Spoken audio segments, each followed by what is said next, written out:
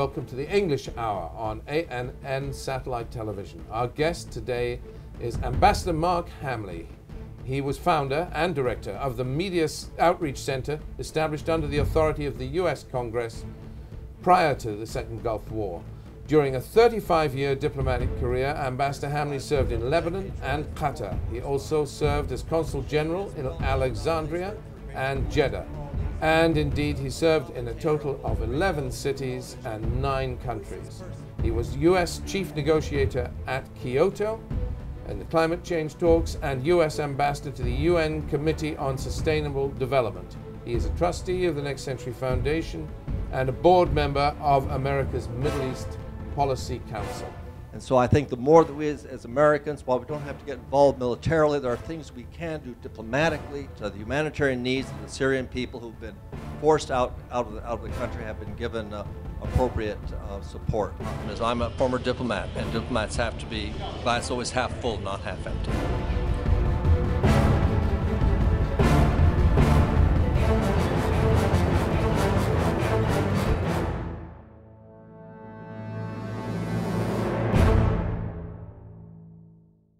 Ambassador Hambley, it's a great joy to have you with us. We've been friends for many years, and I'm really, really pleased that you've joined us as a guest on ANN today. There is so much to talk about in the Middle East. We look at the chaos, actually, that is prevailing right across the Middle East, from Lebanon down through Syria, down through Iraq. Let's start with Iraq, only because you and I have traveled there together very recently. It was the time of the elections. We were there in Baghdad, in Kirkuk, and in Kabbalah and Najaf. A very precious time, and very encouraging. If there's one big plus in the aftermath of that enormous sacrifice in terms of blood that was made to establish the new Iraq, it is presumably, I would say, Iraq's democracy, wouldn't you? Well, thanks very much for your kind welcome, William. It's good to be here with you and with your many viewers on ANN. I think Iraq is indeed a surprise when one visits it. When one reads about any country in the Middle East, certainly the Western media, all you hear about are the awful events which are taking place on a nearly daily basis. But in Iraq, I think it was extraordinary to see these elections unfold in an environment where there was concern that terrorism would strike. Indeed, it did strike on the first day of the elections. They had 2 days for the elections. One was on the 28th of April for the military voters. Some 850,000 troops went out to vote. And then 2 days later on the 30th when the general public went out. And I think everyone was concerned that there would be interruptions. There would be a lot of difficulties in having a fair, transparent vote. But I think as we saw, the case was quite the contrary. It was it was almost a carnival atmosphere in many places. In Baghdad, where we visited, throughout that vast city. People bringing their children out. There was no security issues at all in Baghdad, unlike the 2010 when we also monitored those elections. So I think it's quite correct that there's the new sense of well-being in Iraq, despite some of the serious problems that still exist in that country. Yeah, they have a confidence. They organized those elections themselves. The U.S. was not involved in terms of security. The UN was not involved in terms of organizational matters, and they seem sustainable. I mean, I think Iraq is here to stay. And what was really exciting, I thought, was all that enthusiasm on the streets. Those posters, you couldn't move 2 inches without seeing yet another poster for yet another candidate. Well, I think in Kirkuk, which is certainly an area of great tension, where there are severe security problems, there are bombs go off almost every week in Kirkuk, as we ourselves evidenced. We were up there. There were 2 deadly attacks on polling stations as we were going around observing what was taking place there. That being said, there are 1,000 candidates for 12 seats in Parliament in Kirkuk. And you see, as you indicate, all these signs up about people for various lists, various individuals who are out to vote with their pictures. What's also extraordinary, one would think that'd be a big problem, then of the election, that what would do the paper and all the frames of these photographs, they're all gone on election day, because they're all recycled. All the pictures came down, and all the frames were carted off to be recycled. The city was clean on the 1st of May. Yeah, remarkable. But having said that, the elections are done and dusted, and Iraq moves on. But its problems remain. You have kind of, just like Syria in a way, and Bahrain to a point, and Lebanon to a point, we are seeing a geopolitical struggle between these two great religions, I would say. Now, is that fair? Between Shiite Islam and Sunni Islam, taking place right across the Middle East, and Iraq is one of the frontline nations. Is that fair, or is that a wrong way of looking at it? I think there's certainly no doubt that there is a clash of civilizations in some ways taking place. The Middle East being played out by really the two great centers, one Shiite and one Sunni, and many of the countries are victims of this. Lebanon is always a victim of this for many years. Syria is a current focal point of a lot of struggle, and Iraq also has been a great contentious area since the fall of Saddam. But I think in Iraq, there you have a Kurdish element as well, which comes to play. The Kurds have been deprived of any sense of nationality throughout their history, and suddenly since 2003 especially, they've been able to develop under the terms of the Constitution, which is approved by the Iraqi people. They have a semi-autonomous state up the north, which is thriving. One visits it and one is astounded by the prosperity, by the tranquility, despite the fact there are a few incidents over these elections in Erbil. Generally, it's a very, very safe place and one which is prospering. There are issues with the central government over the oil. This is a big issue which must be solved by the Iraqi government. The Iraqi people are going to move ahead. But I think in terms of the real clash of Sunni Shia in Iraq, although there's the big issue in Anbar, which is one which will have to be carefully brought into account, I think nonetheless in Iraq itself, I think there's a lot of goodwill which is expressed on both sides, and I hope that will be able to.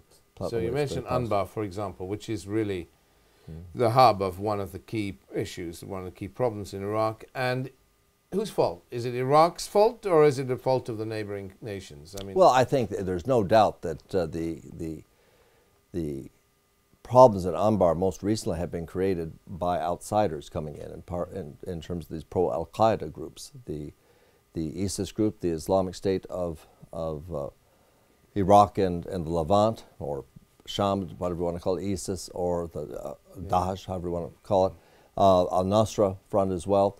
The way they've been playing into the Iraqi conscience and stirring up the episodes of conflict between the Sunni and the Shia, I think it's something which certainly has exacerbated the situation. No doubt there has to be efforts on the part of the central government amongst the Iraqis themselves to come to a better political settlement of some of the deep-seated grievances which have followed since 2003. I hope with the elections having been concluded that will be able to take place. I think the main issue is getting these outside forces, which are there in considerable number. They must be indeed removed from the situation. But without a spirit of forgiveness, I mean, part of the I often despair when you see things like the, what do they call it, the truth justice and justice and truth, or whatever it is, committee in Baghdad, saying that this person or that person cannot stand because of their political history, and they may have had some vague relationship with the Ba'ath Party in the past. This is seen as an anti-Sunni measure. We need more of a spirit of forgiveness in Iraq, don't we? If this country is going to come to some reconciliation between these groups. I think it's been now 11 years since the fall of Saddam. I think as many countries have gone through these sorts of great traumas, be it Rwanda, South Africa, whatever, there's got to be a way in which people can put that aside and move ahead as one unified community. And I would agree with you that there has to be a better truth and reconciliation effort on the part of the government to try to eliminate these grievances which Sunnis have, which I think in some ways are very legitimate. There's no doubt there's discrimination in terms of employment, so in terms of electoral policies, and I think that's something which is an important step which the government of Iraq must take if they're going to be able to move ahead as one unified country. And you feel they will. I mean, these fears of Iraq breaking up. There is a risk that the Kurdish area may go its own way, wouldn't you say, or not? No, I don't really think. I think again, the Kurds. I think Jalal Talabani did a great service to Iraq by taking his leadership, being president of Iraq, being a leading Kurd, one of the two great Kurdish leaders, present time, along with Masoud Barzani. I think that certainly brought the Kurds into a broader framework of Iraq. No doubt there are Kurds who would like to see an independent country. One day that may indeed take place, but I think for the moment, Kurds are more interested in making sure they have their access to their resources so they continue to develop. I think that it's a process where Iraq as a country would like to move ahead as a unit. But again, there's other issues. In Anbar, there have been Sunnis who claim that because there are oil resources on their lands as well, which could be developed, they'd like to see access to those, which an autonomous framework might give them. There's great reluctance, I think, to move that direction too forthrightly, despite the fact the Constitution does permit that. Interesting. Let's, I mean, maybe we'll come back to Iraq, but at the moment, let's just move on for a moment. Another country, well, and it's wrong to roll these countries out as if the situations were linked. They're not necessarily, but another country that we have both just visited recently is Bahrain. And Bahrain, again, has what people perceive as a kind of sectarian confrontation. Obviously, it's not a war in the same way as it is in Anbar province in Iraq, but there are tensions. Do you see a brighter future for Bahrain? Well, I think Bahrain as well is a country which can have a very bright future. I think certainly our visit in May certainly gave us a lot of hope that there can be a resolution of some of these long-standing differences which have arisen in Bahrain. I think Bahrain's different in that you do have an outside power which is stirring things up. Iran definitely is trying to use Bahrain as its card against Saudi Arabia in its overall effort to try to give itself a broader role in the Middle East generally. And I think for that reason, until you have a rapprochement between Saudi Arabia and Iran on some form, I don't really think you're going to see a formal resolution of the Bahrain situation. I think there is a lot to be said for the arms caches which have been discovered periodically emanating from Iran, the support which Iranians periodically give out, bringing Bahrain back into their fold once more. I think these are deliberate efforts on part of Iran to keep the situation somewhat in tumult, and until those can be pacified and removed, I think there's going to always be some difficulties in resolving the problems of Bahrain. But I'm confident that Bahrain is some of the kindest people, most hospitable people in the Middle East, an area which is known for kind, hospitable people. I think that over time those issues can indeed be resolved. It takes goodwill on the part of the government. The government certainly has indicated through its efforts that it wants to try and meet the opposition at least halfway. The opposition, I think, has to try and make its efforts known to meet the government halfway as well. Yes, because that national dialogue they've had has been sort of stalled occasionally. No. But it hasn't broken down. It hasn't broken down. It's been stalled. But when you have leading members of the Crown Prince taking the lead on the government side, I think that's certainly a very positive step forward. Interesting. And and meanwhile, in the background, you mentioned Iran and Saudi Arabia. Of course, there are moves of a kind. Rafsanjani has been meeting Saudis. Possible olive branches being held out in both directions. There's a change in policy maybe from Saudi Arabia, or at least a slight change in policy. Do you see this as a way forward? Things are moving forward? Or? Oh, I think certainly it's always promising when countries are talking. The Saudis have always indicated they always have a channel open to the Iranians, and countries always have very quiet private back channels to discuss specific issues, problems when they come up. But I think in Saudi Arabia's instance, it's a question of they want to have a relationship with Iran where Iran ceases to be what they view as being an existential threat to the existence of Saudi Arabia, indeed of Sunni Islam. This is their great confrontation, go back several hundred years. So I think that certainly any overtures to Rafsanjani are important, but he's only one figure in the government. As you know, the Iranian government has various factions in it. Many. So I think it depends really on having one with Rouhani and with other elements of the... I think Rouhani would like that. I mean, he clearly would, and as would the Revolutionary Guard and elements of that kind who have their own access if these channels can be built up. But at the same time, we've got a tragic situation if there is no dialogue of this kind. And here, the USA is missing a trick, because it bothers me that the US is holding nuclear negotiations with Iran or at least the P5, if you like. But the US is in the lead because it's having its own secret negotiations one-to-one in Oman, or has been. So the US has done the whole deal, and then the P5 are just strung along, I think. Whatever the case, at the end of the day, they're not linking this to Syria. So they let Iran off the hook on Syria and on issues in regard to Syria, whereas Iran could be a great force for peace in Syria. And they're dealing with this nuclear issue like it's a separate parcel all by itself. Surely that's a mistake on US policy. Well, I think the nuclear issue is sufficiently important that that takes up all the time.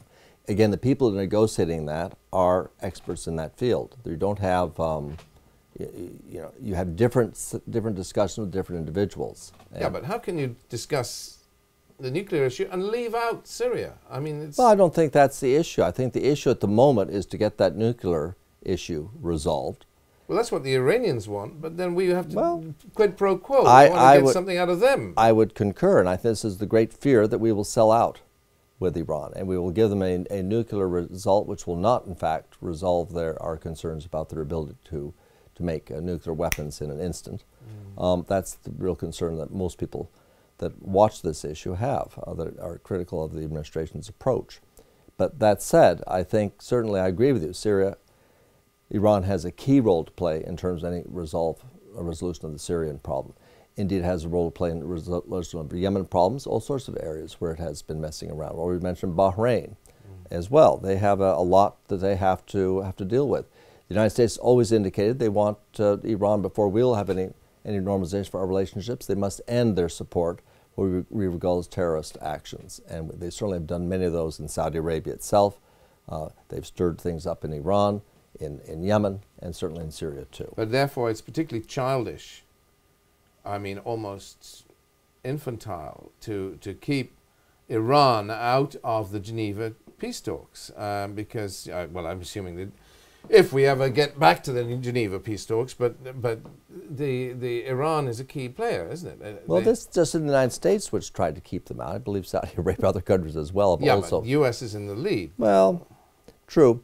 But I think in terms of keeping Syria out of the Geneva peace talks, Iran out of the Geneva peace Iran out of the Geneva peace talks, many people say the Geneva peace talks had no legs anyways. So it didn't really matter if they were involved in the.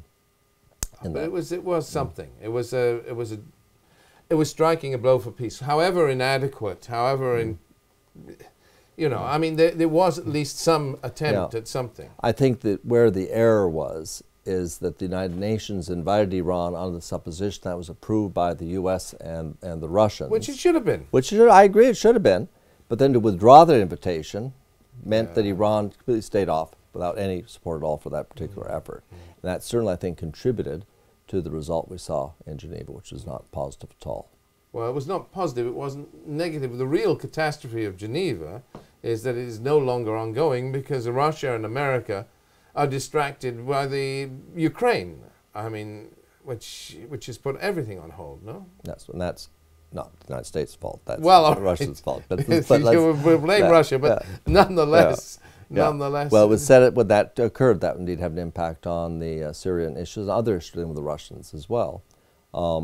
Thus far, it hasn't hurt the relationship with Russia is so vast. We have all sorts of issues. There's arms negotiations between the U.S. and the Russians on reducing conventional arms, as well as our missile forces. That's still ongoing. But that'll probably be stopped too if this doesn't resolve itself in Ukraine. We also have other issues regarding our own space program, goes via, thanks to the Russian space program. That may be put on hold too. We have our astronauts isolated up in space. We're not careful. There's all sorts of issues which are playing out here, which are part of the problem, put so much concern about what's happening in Ukraine at the moment. Yeah, I mean,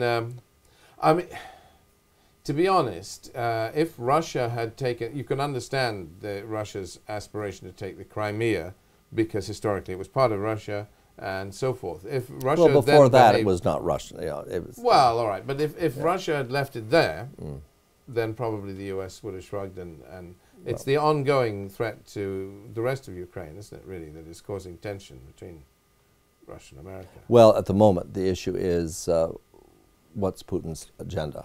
I mean. Obviously, we've confirmed that he has been stirring things up in eastern Ukraine. There's almost a total war broken out in eastern Ukraine because of that. So it's an issue which has to find a resolution, hopefully in a peaceful manner rather than by force of arms, which appears to be the direction. Well, it is a great tragedy. I'm not blaming the U.S. particularly or Russia particularly, but just the nature of international diplomacy is that this distraction can put everything on hold with regard to Syria. I mean, it's just such a shame, isn't it, that something happens somewhere else and we all have to rush over there and ignore the progress that we might have been making. Well, in some ways, they might be used as an excuse for not taking action on Syria. That's the problem I see with, we say because the Russians are engaged in Ukraine, we can't deal with them on Syria. I don't know to the extent we've asked them to do anything on Syria. I would doubt, frankly, we have, because we're focused on Ukraine. I think that's incorrect. I think we should indeed try to re-engage on a political level, try to resolve the problem of Syria. The only solution to that problem is a political, diplomatic solution. It cannot be resolved through force of arms. Yes, perhaps that's the problem, isn't it? International nations are too male-focused. They can only deal with one issue at a time. They need a bit of the feminine where you can multitask. Exactly. And, yeah. Exactly. But yeah. Oh my goodness. Yeah. It is really tragic. You were. I mean, we maybe will come back to the Syria issue, but you were ambassador in Lebanon for a number of years. Lebanon is, well, it's surviving. It's kind of, it goes on, limps along, quite happily in a way. Are you content with the way Lebanon is moving, the way Lebanon is developing, or is it personally, no. Personally, I'm distressed by Lebanon. I've been distressed by Lebanon ever since 1975, when the first civil war started. Lebanon, at one point, was always pointed out as being the Switzerland of the Middle East, a place where everybody could meet, and everybody could play and have a good time, where an intercommunal community worked out a political arrangement which seemed to be satisfactory. There were quasi-democratic elections held on a base up until 1972. I think it was the last one before these most latest ones after the Taif Accords. But I think the problem in Lebanon is the population has been so completely changed. The demographics have changed so much over the past several decades. During the Civil War, the Maronite community, largely huge numbers of it left the country, which diminished their overall numbers in Lebanon. The Sunnis as well, many of them left. The Shiites have grown in number considerably. They are by far the largest of the groups in Lebanon now, which gives them extra clout in terms of governance. This last election they had, which brought Hezbollah basically into a controlling position in the government, was an extraordinary development.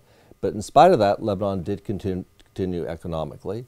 Under Rafik Hariri, Allah yarhamu, he did develop the Solidaire project, which redeveloped Beirut.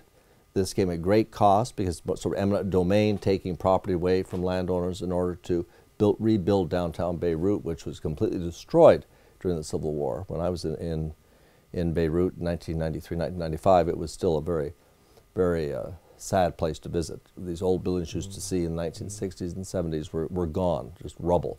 But that has all been redeveloped now into a way which may not satisfy those of us who remember the old Beirut, but its development in terms of people can walk the streets safely and have a good cup of coffee down the Corniche.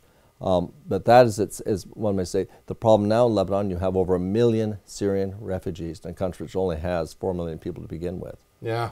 And Lebanese have been very gracious hosts to many of them. But these, of course, there are confrontations which come out of this. There's a lot of concern. Lebanon has had a history of problems with its refugees. The Palestinian refugees were an unwelcome addition to the Lebanese environment, starting after the Six-Day War in 1967. And they, of course, later became key to the start of the Civil War themselves when Yasser Arafat moved his headquarters to Beirut, precipitated the Israeli invasion in 1980. I mean, all sorts of issues which refugees have been resented by Lebanese. And of course, they had no rights to work in the country. They were sort of stateless people, and a lot of radical movements have developed from those camps because of that. So now when you have 1 million refugees who do not want to be there but are forced to come into Lebanon, find work and place to live in dreadful circumstances, it's a real strain on society, and one which the international community should do a lot more to address. And that's where I think where we could be doing things we're not, regardless of what's happening in Ukraine. We should, I think, do a lot more in terms of our overall effort to mobilize resources to help all Syrian refugees, be in Lebanon, Jordan, Turkey, or wherever. Yeah, we keep saying this on ANN. I mean, we have had meetings in Kuwait and so forth that have committed billions, it seems, to the relief of Syrian refugees, and nothing to speak of. No. I mean, the token amount of money that is actually spent. So these ridiculous promises made by the international community are actually shameful. Yeah, absolutely, I agree. Yeah. I think certainly in terms of the U.S. policy, I would strongly agree we should not be arming the rebels in Syria. I don't think that does anything but create problems. But I do think what we could do and stay within our commitments to a humane society is to mobilize our very considerable military efforts in getting the aid process organized. We could do that outside Lebanon, outside Syria very easily, I think. It'd take a lot of resource on our part. We could make sure, though, that assistance, comes into those centers, is distributed properly to people, work with the UN and other organizations, but I mean, really put an effort into doing it rather than allowing just aid agencies to use minimal funds to provide minimal services. So you have this, well, I suppose it's slightly distressing. We're not looking at a very positive Middle East. One of the other areas, if we're cherry-picking various countries, one that was very close to your heart was Egypt. Muslim Mahbouba. And where is it going? I mean, the tensions there. Obviously, we're moving into a new era. A positive one? We've seen this kind of a coup d'etat against the Muslim Brotherhood government, and then proceeded to elections. Is this? Well, is it good? Is Egypt full of promise and hope, or are we going to see despair there too? Well, again, anyone who tries to look at the Middle East with a crystal ball always is in error. Who can predict? No one predicted the Arab Spring to begin with in 2011. So no one predicted what happened in Tunisia in December of 2010. So I would be very reluctant to make a broad judgment, except to say that I think Egypt has been here for 7,000 years. It will continue. Egyptian people are wonderful people again. They're very generous of heart, but there's many of them. When Egypt was, to put into perspective, Egypt is a country of 384,000 square miles, of which only 15,000 square miles are arable. The delta going down the Nile River, 15,000. When Nasser took control in 1952, there were about 23 million Egyptians. When Sadat took control in 1971, there were about 55 million Egyptians. When Mubarak took control, about 62 million. Now there's over 90 million Egyptians, 90 million people. And those people still have to rely on the same resources available to them. They've developed their natural gas, and they've developed their oil resources considerably. The country, under the last few years of the Mubarak regime, was growing at a nice pace of 5, 6, 7% a year.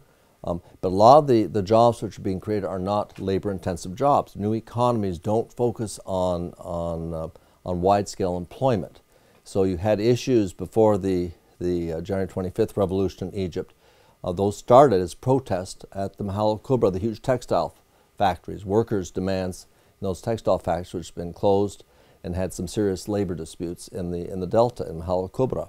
And that's what first drove that 25th January dispute, which then mushroomed into this other phenomenon, which resulted in Mubarak's forced withdrawal on February 11th of 2011. So Egypt is a country where the first consideration of the president has to be security. Second has to be the welfare of his people.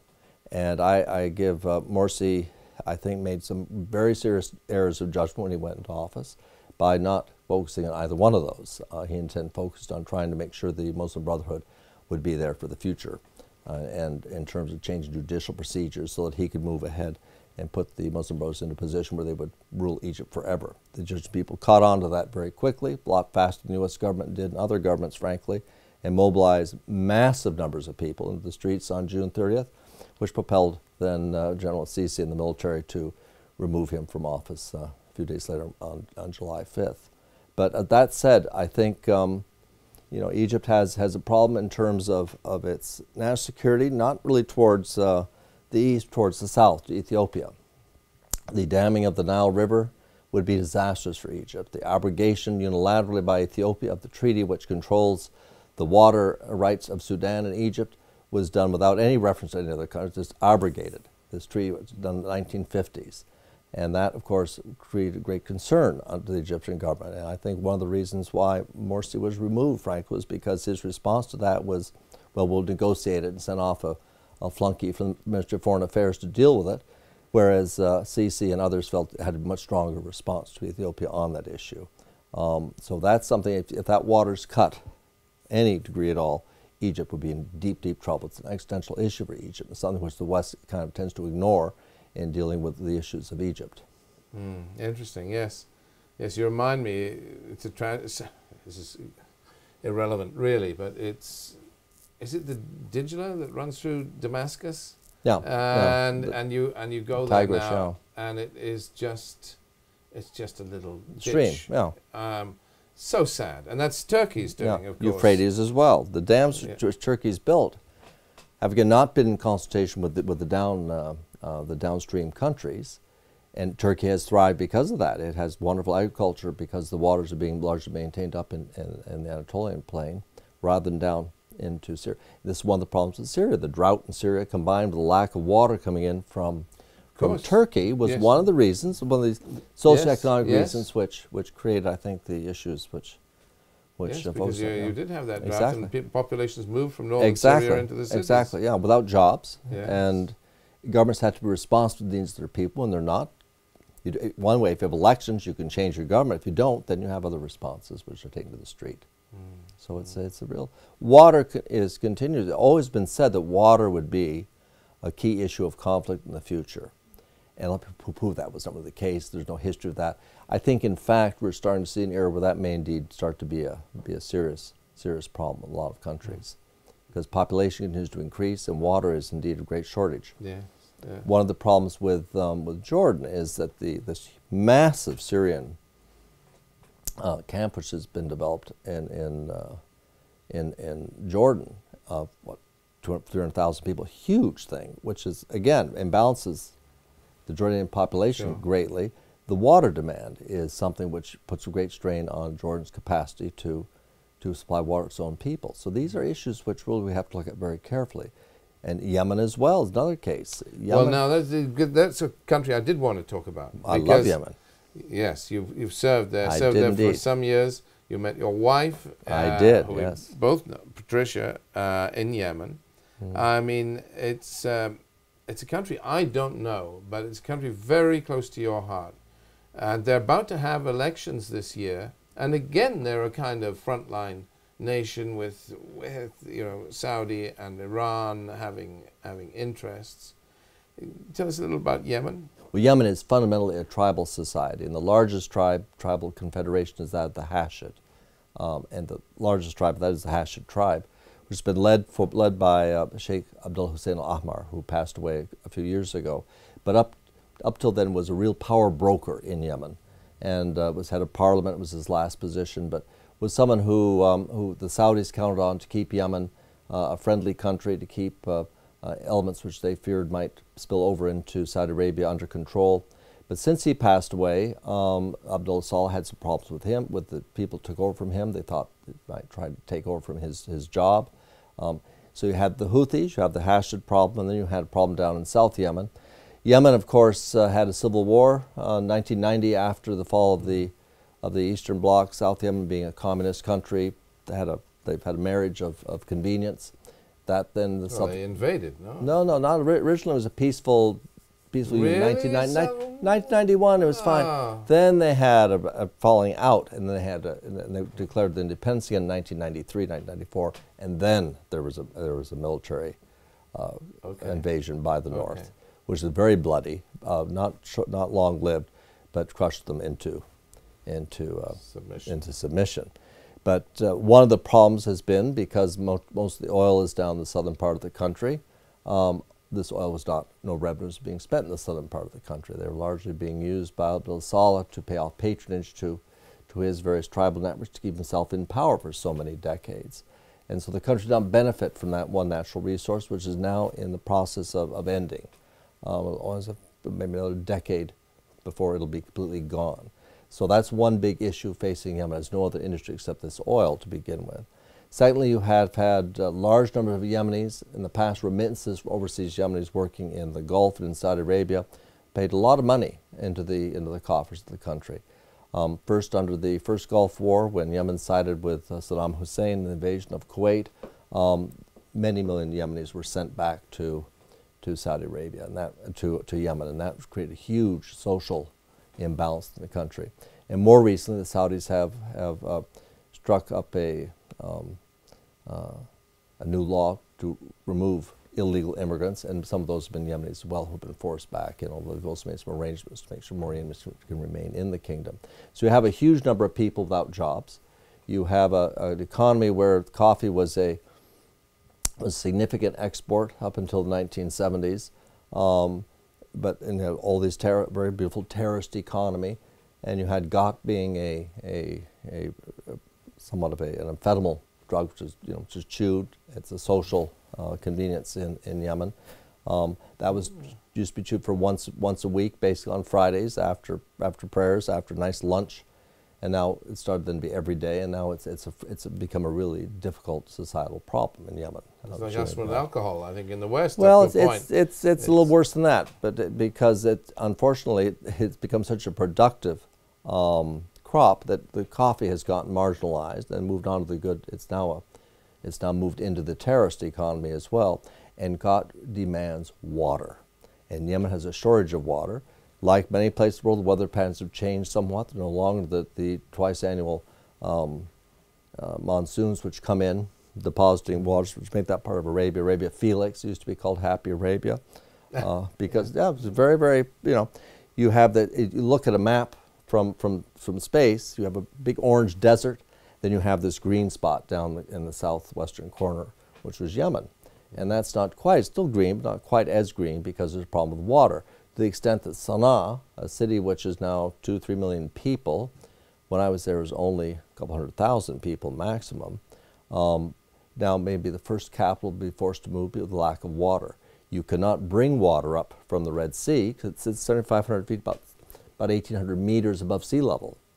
And you can't pump that water up from a desal plant down in Hodeidah up.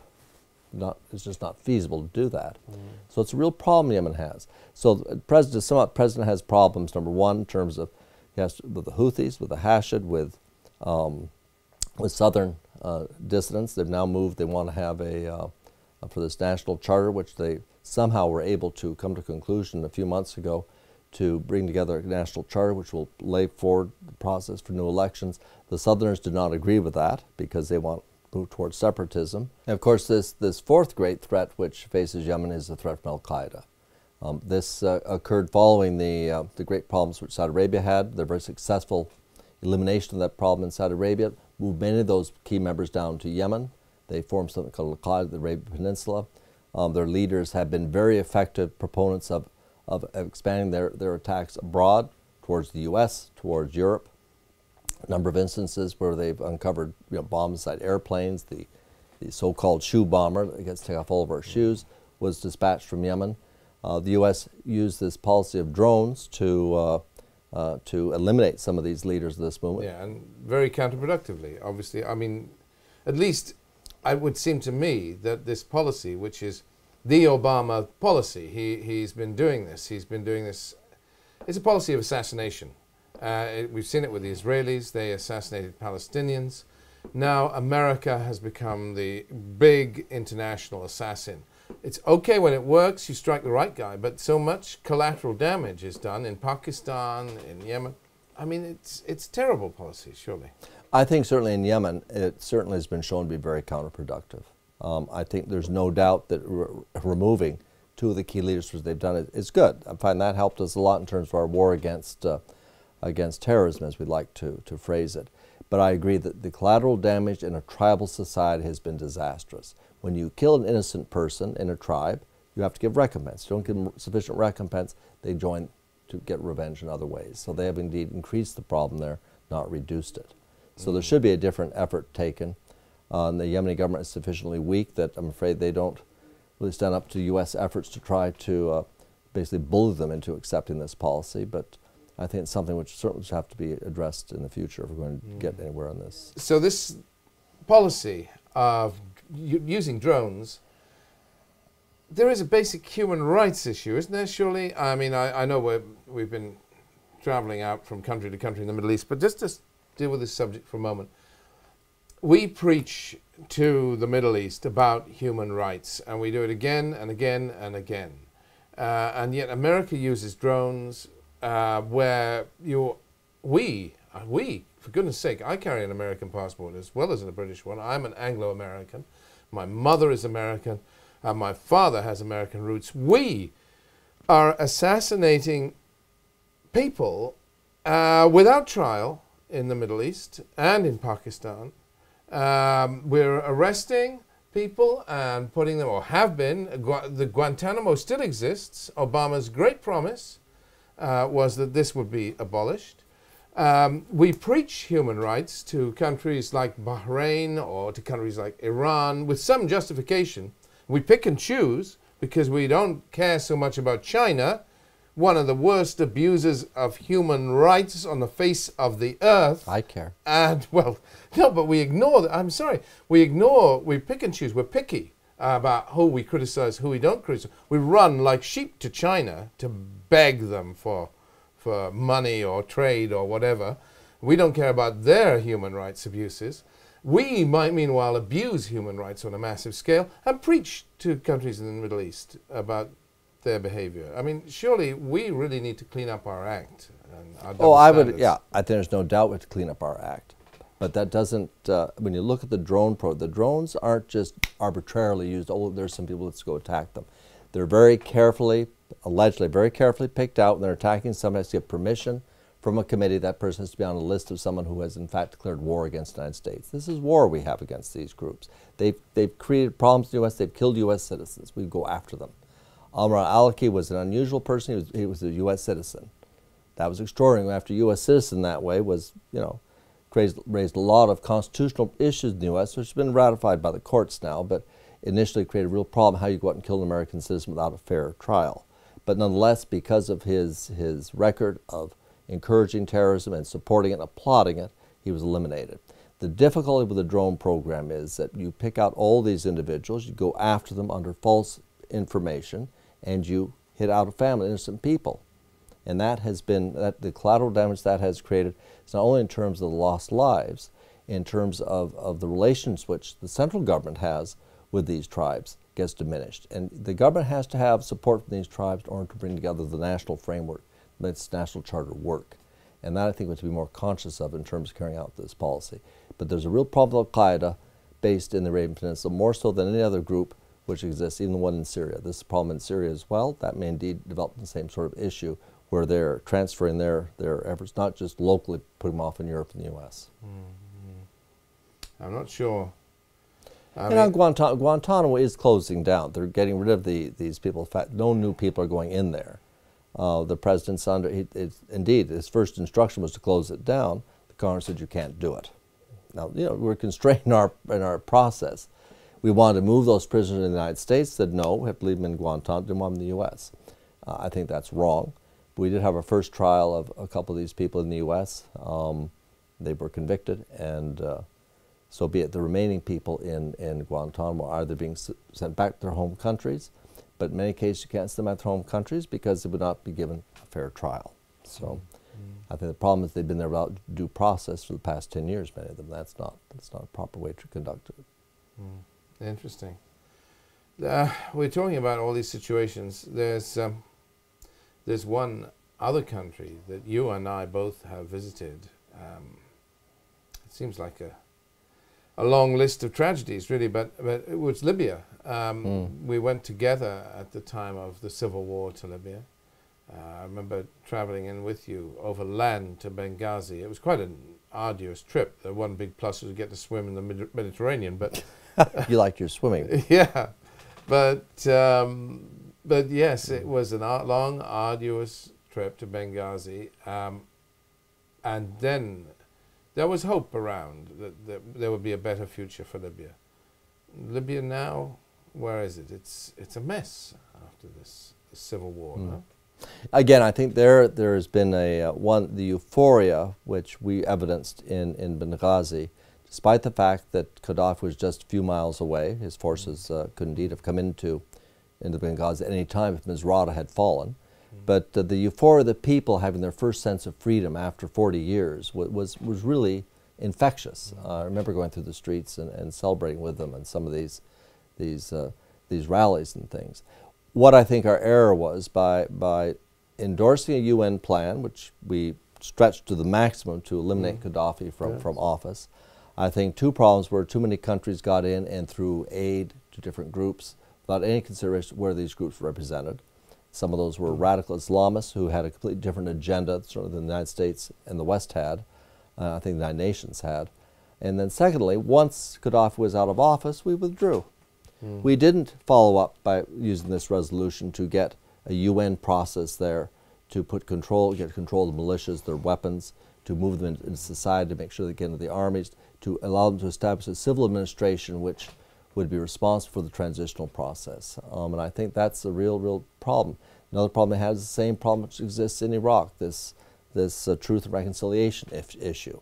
Anyone in any position with Gaddafi's government over 40 years can no longer participate in the governments. Abu Jalil, for example, withdrew, one of the wiser people in this whole process. So I think there's some real errors we've done in Libya, and I don't know how they're going to be able to repair them.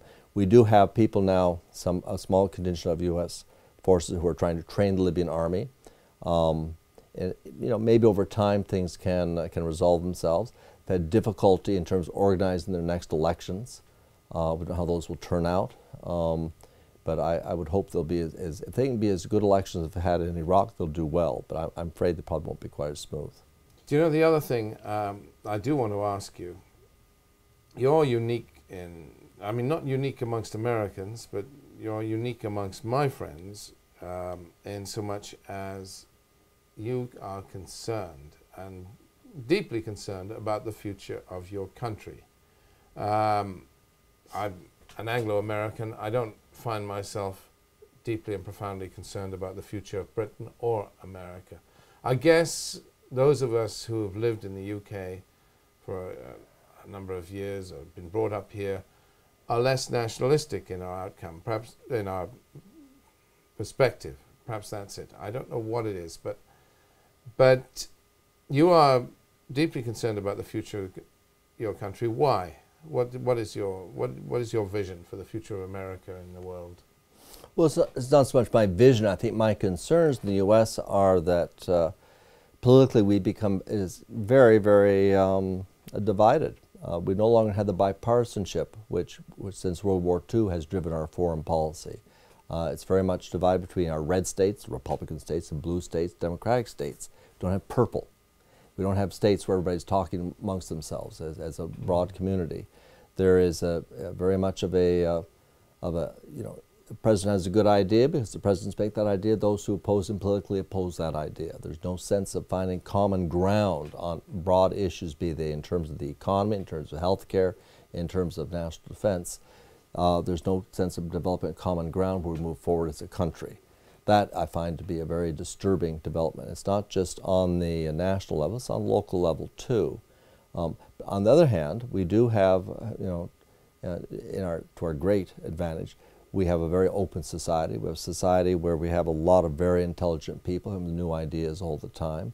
Nothing's ever static in the United States. So as much as I have a lot of deep misgivings, personal misgivings, I turn the corner, I go to a high school graduation, and I'm very much willing to, think young kids today are lazy. They don't get, they don't work as hard as me, and yet they are. There are people very concerned. They're not interested perhaps in going overseas and raising a gun to fight some rebel off in Central Africa, but they are interested in going into their community to try to develop health care for our own people who need health care, and to make amends to our own society, which needs a lot of correction as well. Which is maybe good. I mean, America will have, we used to have this term an isolationist policy, but it will be less concerned with adventures overseas, I think, in the coming years. Well, I think what we've learned, though, William, is that no country is a country on itself. The oceans used to defend us from foreign invasion, yeah, but I think that's no longer the case. I think the interconnectivity we have between the economic factors and the climatic factors, everything is such that I think every country has to remain engaged. It's the way we get engaged. There's a lot of mistrust which is between some of the southern countries and those of the north. You have the BRICS group, which is Brazil, Russia, India, China, and South Africa, which frankly has a whole different view of the world. They want to create a nice world for themselves, leave the West out of it, sort of penalize us for our development, it would seem. And that's not a positive development at all.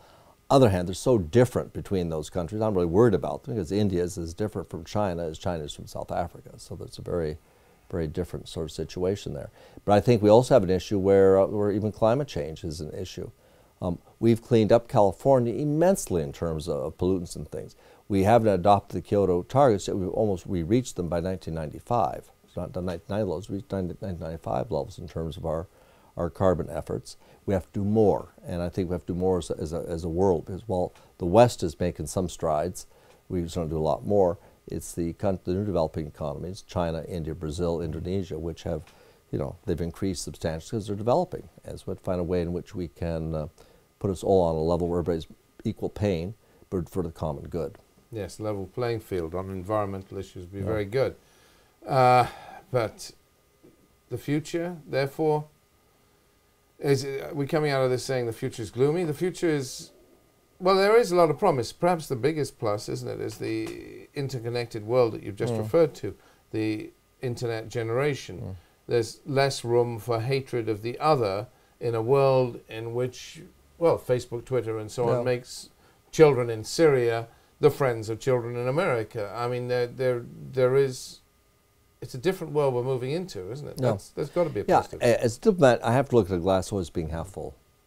I mean, of nature, obviously, wouldn't be a good diplomat, I don't think. You can't look at a half-empty glass. There's a lot of problems. We've certainly discussed many of them today in the Middle East, which both of us love very much, very deeply. But I think it is indeed a different world out there. The way that you had the Tunisian revolt was a Facebook revolution. They taught Egypt the same thing. Egypt really wasn't a Facebook revolution, but it was something. Everybody used the telephone and other ways to get their messages across, to get these massive groups of people into the street. And I think that's certainly a positive development. Unfortunately, in Egypt, many of those kids that did that are currently in jail or under house arrest, so we have to hope they will be released and their creativity allowed to blossom forth once more. But that in due course. You can't keep a human being, good human beings, down. In the Middle East, you see them in every country. No matter what its problems, its issues, you find. In Gaza at that time, we visited that young man whose father had been a target of assassination a number of times. And he was very angry with us because it was American weapons, he said, used by the Israelis to kill his brother. And what do you want to talk about? Going to Cornell University to get an engineering degree, to rebuild Gaza.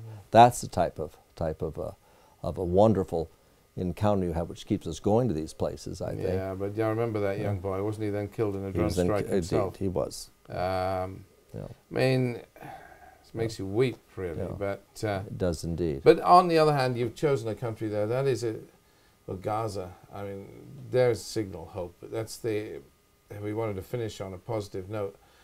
There's the beginning of rapprochement between, however clumsy, between the Palestinian West Bank and Gaza.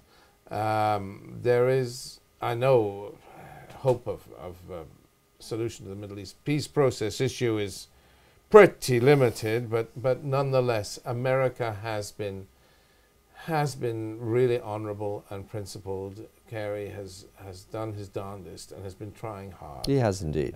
And if there's just a little gem of hope about it's that Palestinian issue, and I don't know. I think maybe we are moving to a better tomorrow. People are tired of war, and they're looking for ways for. And there's potential. That natural gas, if it's not all sucked up with the Israelis by the time they get to it, gives them a whole resource they can use to use. Gaza should be a place like Singapore. Yes. You know, it's a lot of potential there. People are so intelligent. You look at the traders of Lebanon, of Syria, of Palestine, I mean, of Iraq. This old rubric, you know, they used to write the books in Egypt, print them in Lebanon, and then read them in Iraq, is something which has a certain amount of currency, which I like, because it shows that people, despite their countries and cultures, they're very, very intelligent. They want to move forward in terms of positive development for their people. No matter who you talk to, except for these extremists who we've got to find to eliminate, you talk to these people in horrible circumstances. What do they want? The same things we all want. You want to have food for your family, you want to have security for your family, and you want to make sure that they have a good future, a better future than you have. And that's wonderful things for any government to work for. I hope that's what the U.S. government continues to work for. I hope the British government and other governments are united in that. You're a great believer in, I mean, you've inspired me on this, but I should acknowledge it. You are a great believer in the four freedoms. Absolutely. The basic, Franklin Delano Roosevelt's four freedoms, very much so. Yeah, which are freedom from fear, freedom from want, freedom of religion, and freedom of speech. And in many ways, the Arab Spring has been a mixed blessing, but it has given people a sense of they are valuing their personal aspiration in a way they were unable to do. I'm not saying they've got freedom of fear, but they've got freedom of expression in a new way in the Middle East that we never quite had before. It's a matter of giving their human dignity, their basic human dignity, which is everybody's right. And I think in terms of these peace reconciliation movements that so many countries need, if you put in that context of giving everybody dignity, I think that's something that certainly advance the cause considerably as well. Bless you, Ambassador Hambley. It's really been a privilege to have you here on the English Thank you for having me. ANN television. Thank you so much. My pleasure. Thanks very much. Shukran.